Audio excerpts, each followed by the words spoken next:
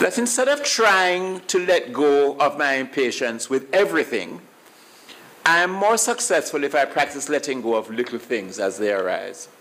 You know, instead of doing the big picture, if I just let go of little things. So it called for me to lighten up about a lot of things that I was very uptight about and very impatient about. And to say, as there's a book that says, don't sweat the small stuff. And it's all small stuff, really, when you boil it down and look at things in the, from the cosmic point of view. So I had to loosen my grip on things and relax my inclination to try and control everything in my world. And I spoke on the first Sunday about people who say, instead of saying, speak, Lord, thy servant heareth, as they listen to the still small voice, they say, listen, Lord, thy servant speaketh. We pray, but we tell God how we want it to happen. Don't we? Because there's a little control freak in all of us, that we want it our way and we want it to come this way. If you try to control every aspect of life, you'll find yourself being dragged hither, thither, and yon in an exhausting, never-ending struggle to be on top of everything all the time. Sounds familiar to you?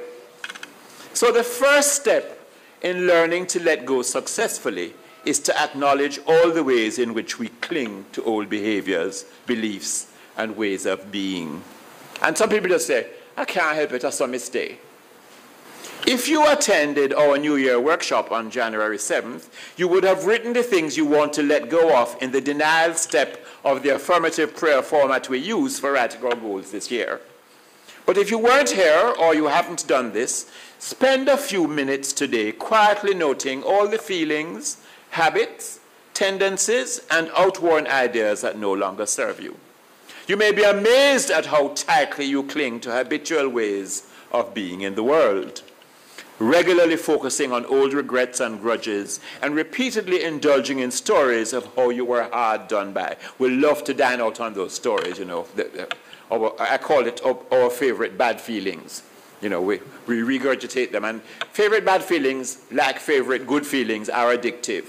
When you feel them, it means that you're thinking about the old stories, and that makes your body generate certain chemicals which are addictive. You need more of it to feel more of the bad feelings. It's the same thing with good feelings. When you think good thoughts and thoughts of love and happiness and joy, your body secretes those chemicals, and you need more and more of those to feel better and better and better. So you get onto that merry-go-round.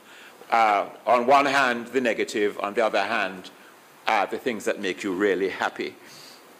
So you see, on some level, we're all repeating self-destructive patterns in our lives. One woman told me that she's forever entering into relationships with unfaithful partners. And I wonder, what is it that she's holding on to that allows her to repeat this unwanted experience? Could it be a view of herself as being unworthy? In addition, after talking with her for a while, it became clear that she was holding on to a deep-seated fear of being alone. And so I wondered then, could it be that she was willing to tolerate almost anything just to have someone for company? I've been working with her, and she's been working on putting down the fear and replacing it with love for herself. And we're working on that. But she really says, I find it really hard to let go of that deep-seated, wow, what happens if it's me one? So people who have that fear, it keeps coming up, from time to time it pops up.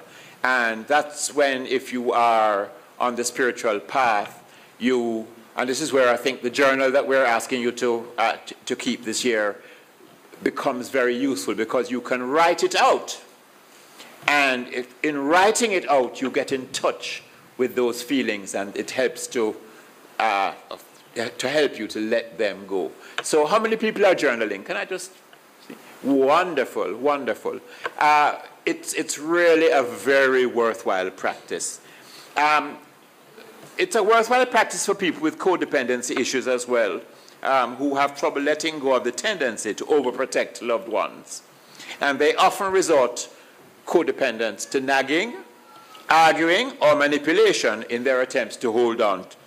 They need to learn that letting go in a relationship doesn't mean loving less. And I want parents to take a note of that, because we tell ourselves so often, it's because we love them and we want the best for them. And we know what's best for them, for the children, for the youngsters. But we need to practice letting go and remind ourselves that the same intelligence that created us and that saw us through life is also operating in our children and in our loved ones. That hat fits people in this audience? Yes, we need to just remember that we don't have a patent on that divine intelligence, that it moves in and through everything. Our youngsters have it too. And no matter how we preach, anyhow, they have to learn their own way. Even when we know that it may not be the best thing for them, sometimes we have to allow them to learn. Another challenging area for many of us is letting go of failed relationships and lost loves. Many people feel nostalgic for, my mother used to call it the good old days, and it really was a romantic, made-up idea of what the old days were like. Because there were wonderful things about them, but there were things that weren't wonderful either, So I used to say, Mom, these are the good new days. And we need to focus on those, because the good old days are past, and we have to make something of the days we have now.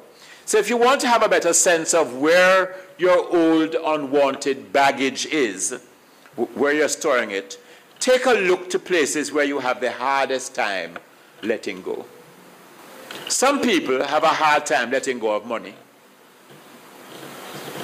Others are challenged to let go of their youth, while others cling tenaciously to the belief that they are always right.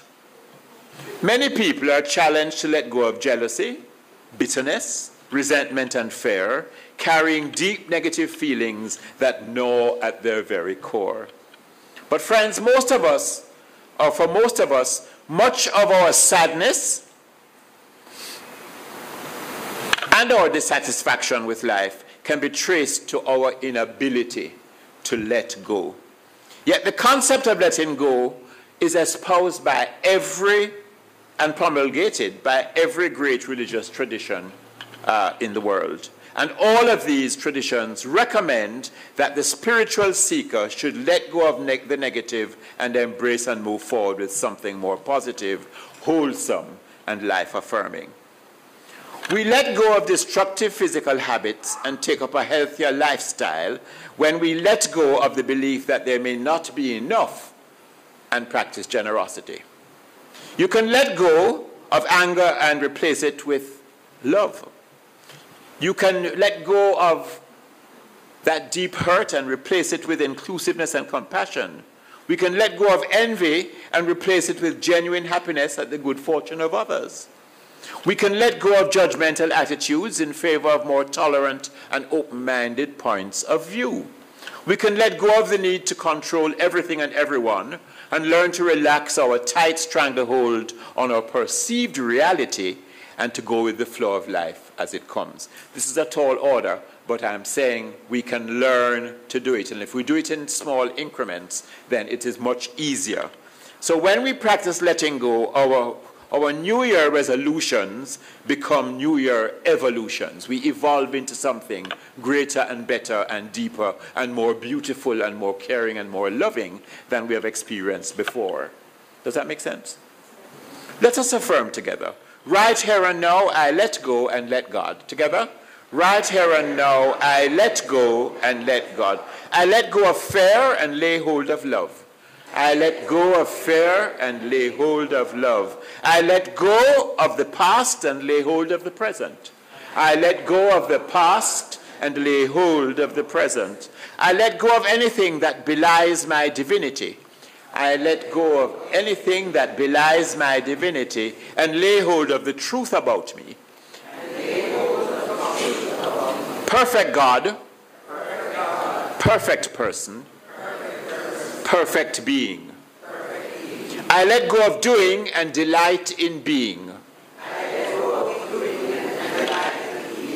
Dr. Ernest Holmes, my friends, who gave the world this great teaching known as the science of mind, writes in the textbook of the same name on page 233, paragraph 4, and I quote, "If one would take time once a day at least to let go of all that is not true and lay hold of reality, let go of doubt, distrust, worry, condemnation, fear, and lay hold of life in its expressions of beauty, truth, and wholeness, his mental congestion would be healed," unquote.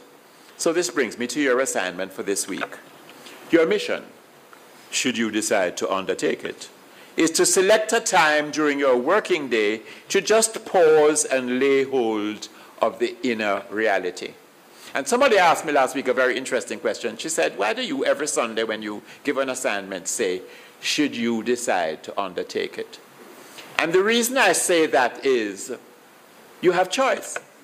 So I cannot stand here and tell you what you should. I can't should you. And you shouldn't should yourself either. But I can suggest that this may be something that you may want to try. So should you decide to undertake it, does give you the option of saying, Reverend John, that doesn't resonate with me. Or, yeah, let me give it a try. So should you decide to undertake it, I want you to take a spiritual pause that refreshes this week. My friend Sandra Cooper, practitioner Sandra Cooper, sets her phone to go off twice a day, I think it is,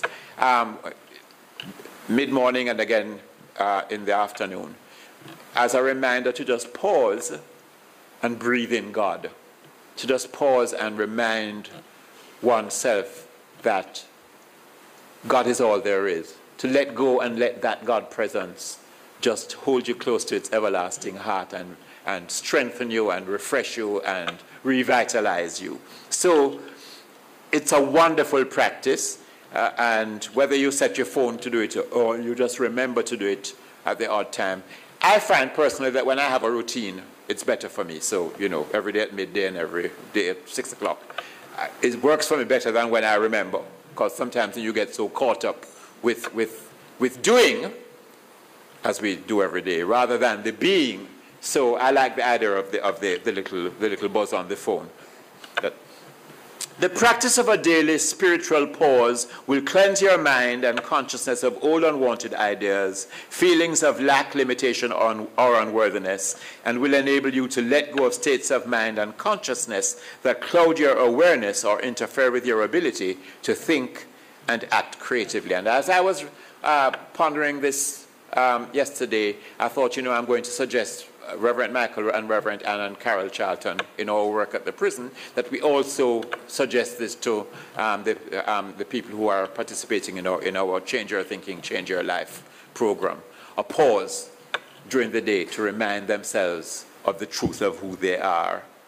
So, in addition to letting go, I want you to begin to cultivate the consciousness of always having what you want and require, because it's inside you. It's there already. The gift has already been given.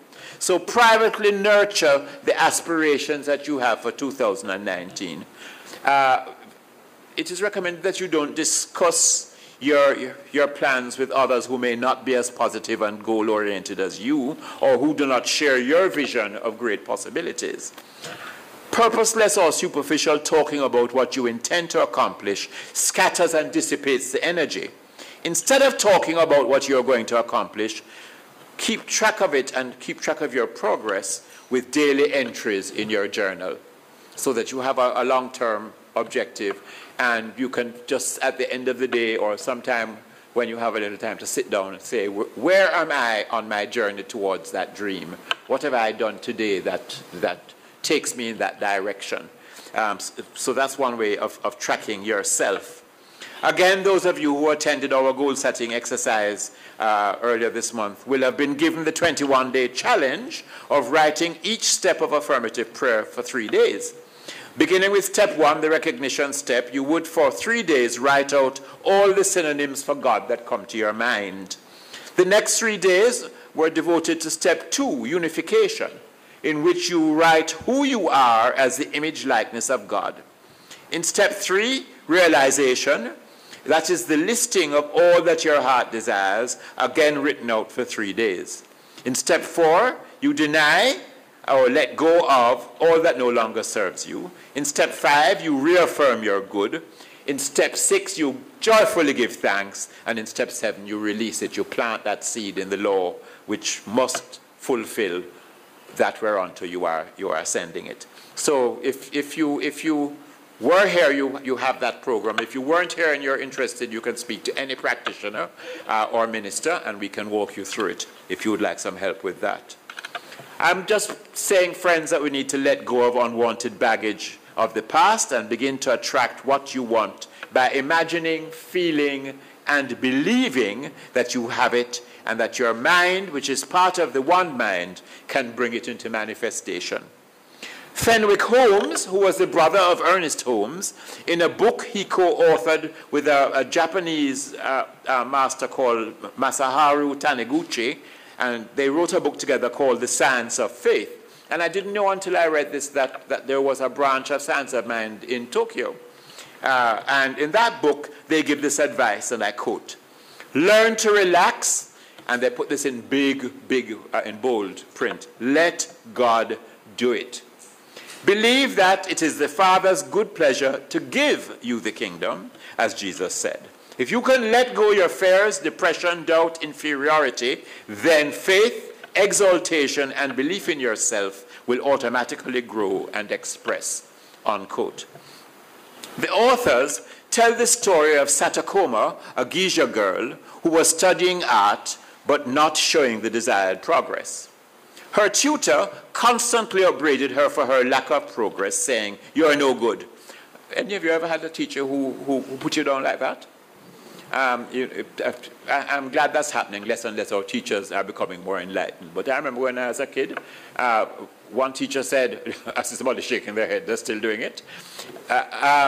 One teacher said, "Mr. Scott, are you going to do French?" And I said, "No, sir, Spanish." He said, "Oh my God, he's going to have to become a bread man." Bread men were people who drove a cart delivering bread in the mornings. And I thought, why would I become a bread man? Because I'm not speaking French, you know. Thank God that's passed. I didn't become a bread man. Although I do feed people spiritual food, yes. So Satakoma wasn't getting where she wanted to go with her studies in art. And then one day, as she was on her way to the tutor's home thinking, I can't do this, maybe I should stop, her eye fell upon something written on a blackboard at the entrance to the local branch of Saichono Ai, which is Japanese for Science of Mind. And the sign said, and I quote, "It is better to believe you can become something rather than make something of yourself," unquote. It is better to believe you can become something rather than make something of yourself, unquote. As Satakoma stood there, the real meaning of the lines dawned on her, and she thought, these lines can help me. I had become so anxious about success in my art that I had no confidence in myself. I never thought I can. All along my way of thinking has been, I must do it, but I can't. But here it is written that one had better believe one can rather than wish to do it. Well, I will let go of my old belief that I can't and study today believing that I can, unquote. Of course, you know the end of that story. She went to her tutor's house and found her lesson much easier. Soon, she was frequently hearing her tutor say, "You have done well today," and eventually, she mastered her art. Satakoma's story, my friends, though simple, contains an important lesson you can use in your own life.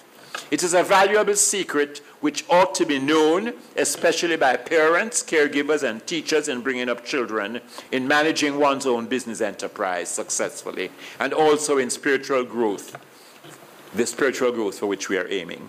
The secret is this: let go of merely wishing to do it and believe you can do it. Holmes and Taniguchi write, and I quote, "The will says, I am determined to do it. I shall make an effort. I will put up a struggle. But faith says, I believe I can do it." It's a wonderful thing when we learn to believe and depend upon the power within rather than upon our own effort, unquote. I will do expresses will. I believe I can expresses the power to accomplish. In Philippians 4, verse 13, St. Paul gives us this beautiful affirmation. I can do all things through Christ who strengtheneth me. And as we know in the science of man, the Christ is not Jesus' last name. The Christ is your father-son, father-daughter relationship that you have with God. So in the second step of treatment, when you unify with God, what you're doing is you're saying, I am one with that one. I am created out of it in its image and likeness. What God is, I am. Let us affirm together, I can do all things through Christ who strengthens me. Together, I can do all things through Christ who strengthens me. I can because God in me can. I can because God in me can. I can because God as me can. To your neighbor say, you can because God in you and God as you can. Namaste. You can because God in you and God as you can. Namaste. You can because God in you and God as you can.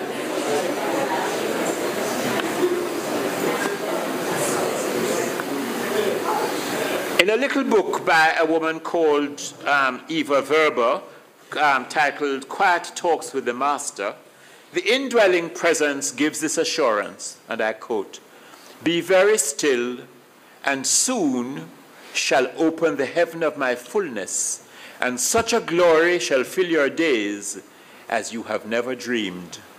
Then shall you know the kingdom of heaven is here now, in both the spiritual and objective planes, for those who love and serve and fulfill the law. Again I say, peace, quiet, expectant waiting, and it shall come to pass in the twinkling of an eye, the making of all things new for you. End of that quote. Friends, I know for you and yours, the making of all things new. Let's go with the assurance that you need never again be dragged into unwanted habits and experiences. You were born to succeed, and you can, because God in you and God as you can. I believe in you. Namaste.